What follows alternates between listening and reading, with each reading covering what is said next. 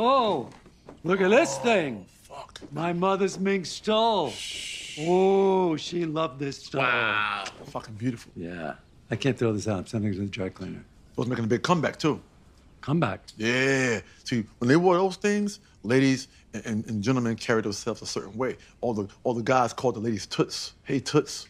And the girls would go Pu Pa Dupe. Pu Pa Dupe. That's how they did it. What does that even mean? Why would they say Pu Pa Dupe? It's a cute thing. It gets a rise out of guys and shit. Pu Pa Dupe. That would get a rise out of you? A woman going Pu Fuck yeah. Pa Dupe? If I lived in the fucking 40s and Yeah. some girl said Pu Pa Dupe, I know I'm tapping that ass.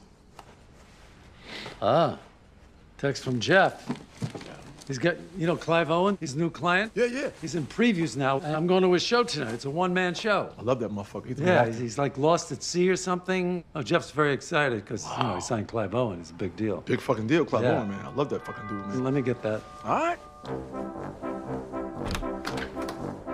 It's been nice. Tapping that ass back in the days.